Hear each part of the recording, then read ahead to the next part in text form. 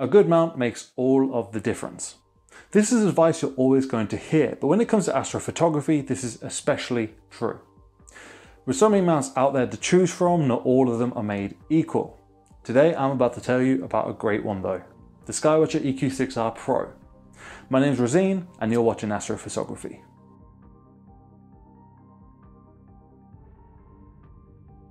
From the moment you open the box, you can tell that the EQ6-R Pro is going to be a good thing.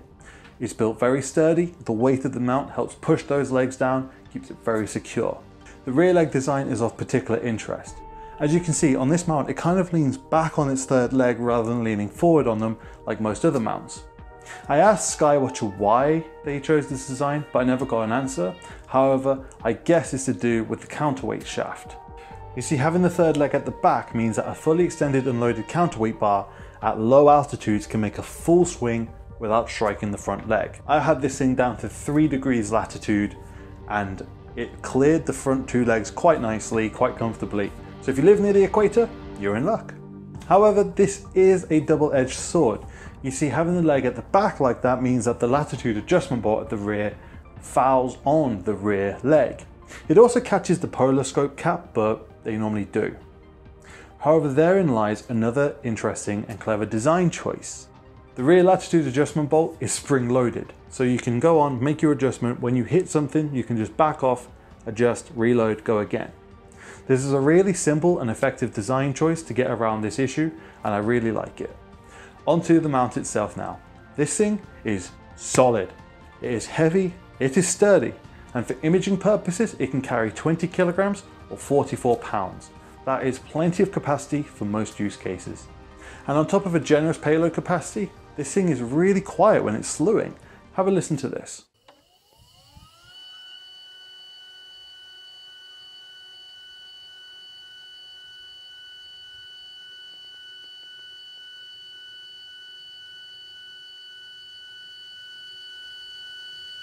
I do really like the large side panel with all the I/O and the logo on it.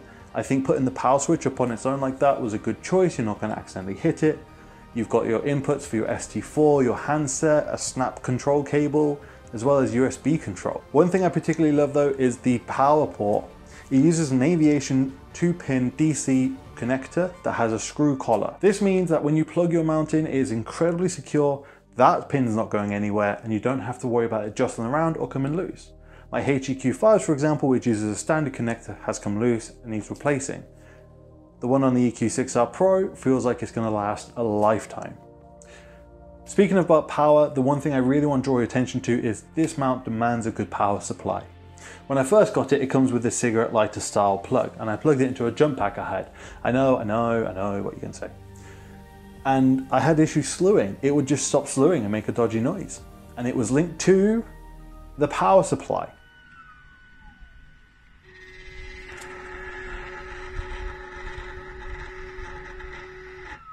So you don't need to go get an uninterruptible power supply, just get a good power supply. I settled on the Lynx Astro supply and I've had no issues with it since then. Even during winter it behaved fine.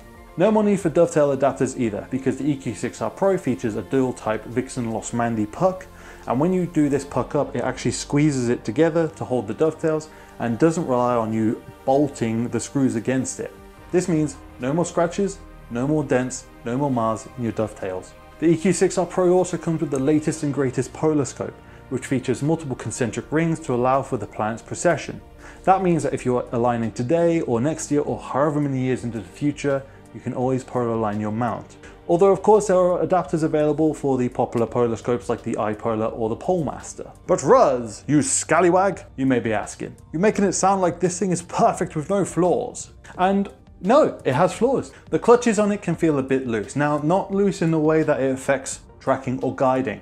When I use a Polemaster, I usually get about ½ a second error using my guiding, and it's super solid in those aspects. No.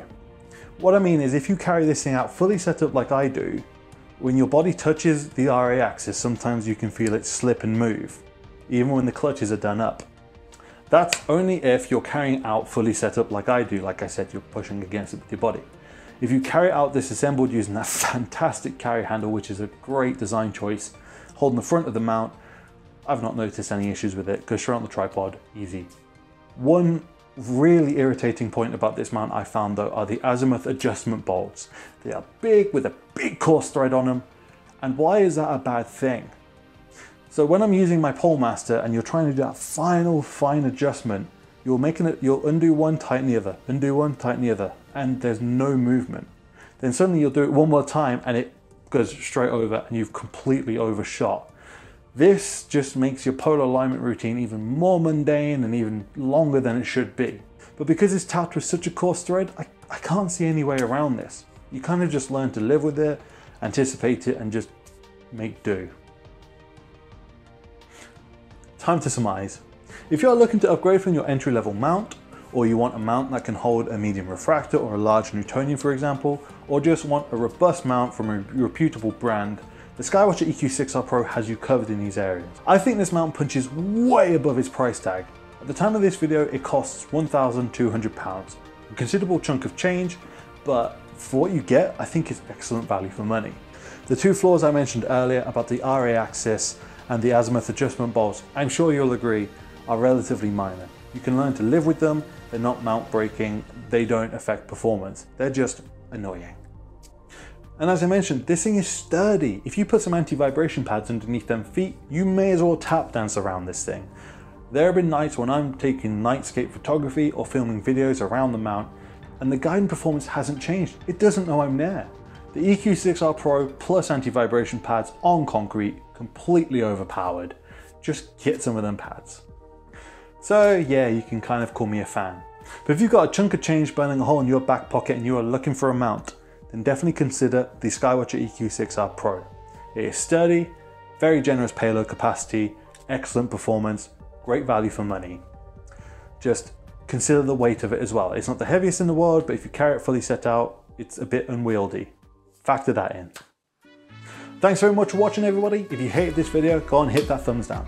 But if you loved it, hit the thumbs up, leave a comment. Has this video helped you? Or do you have an EQ6-R Pro yourself? And finally, consider subscribing for more videos like this. There'll be links to everything featured in the description below. And with that, it is time to say clear skies, everybody. Have a great day and keep looking up, keep them cameras clicking. See you later.